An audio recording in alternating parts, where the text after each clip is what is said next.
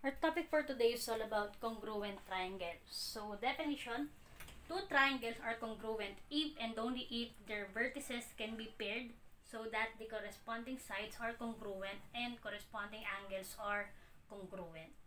So, example tayo, given that we have triangle DOG and triangle CAT, and state here that triangle DOG is congruent to triangle CAT. So, this is the congruent symbol. Okay, equal sign siya, tapos parang may N niya, ganun. Doon sa N niya. So, now, we're going to identify the congruent angles. And if you will also notice, di ba, meron silang mga tick marks. Okay? So, in a triangle, there are 3 congruent angles and 3 congruent sides. Okay? So, let's try for the angle. Let's say, so, angle D. This is angle D with 1 tick marks. So, dito, sa isang triangle, diba, congruent siya kay angle C. So, angle D is congruent to angle C. Second one, so we have angle O. This is now congruent to angle A. Third one, angle G is congruent to angle T. Okay? This is the symbol for angle. Okay? For sides, this one. Okay? So now, let's identify the congruent sides. So first, let's say side, this one, DO. So side DO is congruent to side, so DO CA. Then side OG is congruent to side AT. Diba, ayun din kasi yung tick mark nila, pareho silang dalawang tick marks. Then last one, we have side, let's say GD is congruent to side TC. So, susundan nyo lang kasi yung mga corresponding vertices niya, di ba? Kasi, obviously, si D, okay, si point D, it corresponds. This is the symbol for corresponds. So, corresponds to, parang partner ni D kasi diba si C. So, partner ni O, the point O, C, A. Then, partner ni G, corresponds to T. Kaya dapat, pag itla si DO, DO, C, A. Okay? Ganon. Yung magkakapartner lang. So, now, what if we have here triangle A, T, C. Okay, so what is congruent to triangle ATC? So, again, just simply look at the figure.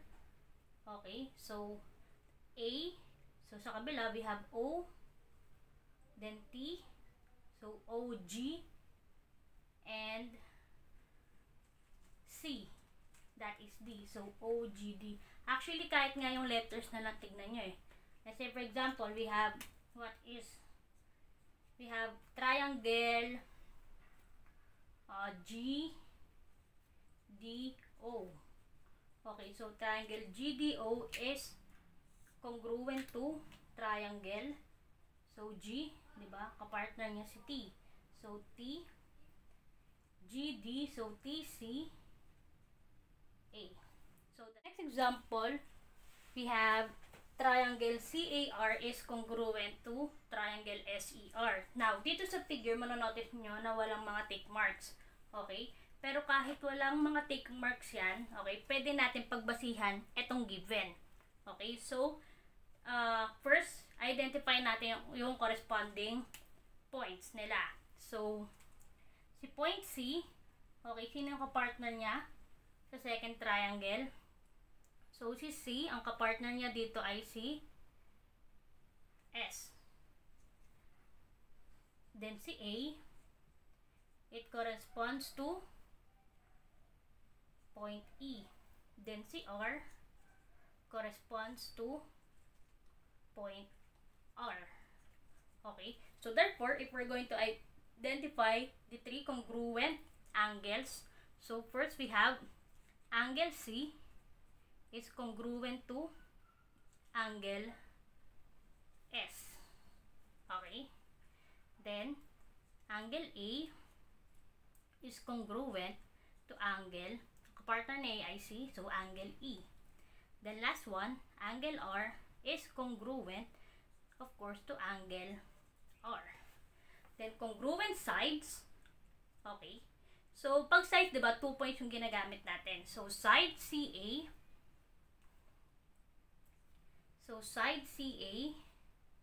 is congruent to side SE. Then side, let's say AR, may CA na tayo, diba? So AR is congruent, this is AR, congruent to side ER. Then last one we have third. So we can have side CR is congruent to side SR. Now, kapag ginawa natin na side RC, it should be congruent to side RS. Okay? As is yan. Hindi pwedeng magbali-baliktad. Kasi nga, yung corresponding points kasi yung pinagbabasihan natin. Okay? So, di ba kung AC naman, dapat, ang gagamitin natin ay ES. Okay? Ganun yon. So, kailangan talaga yung magka-partner yung gagawin. So, now, let's say we have given triangle, so RES. Okay. So, triangle RES, so RES, pabaliktad, is congruent now to triangle, so RAC. Next one, given triangle CUE is congruent to triangle RUD. So, we're going to answer these questions. Okay? Now, if you notice, wala nang given na figure. Okay? Pag wala nang given na figure, so dito lang kayo mag-focus. Again, susundan nyo lang siya. So, pag in-identify natin dyan yung corresponding points, so, di ba si C, ang partner niya, so C corresponds to R. Then U corresponds to U. Then E corresponds to D. So, therefore, angle C, okay, corresponds to or is congruent now to angle R. Diba? C first, then sa second triangle yung first then. So, UR, nasan ba si UR? Ito, UR, okay, corresponds now to side UC.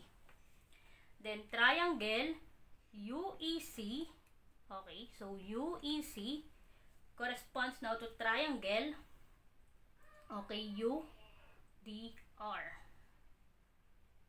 Now, angle U, okay, is congruent now to angle U.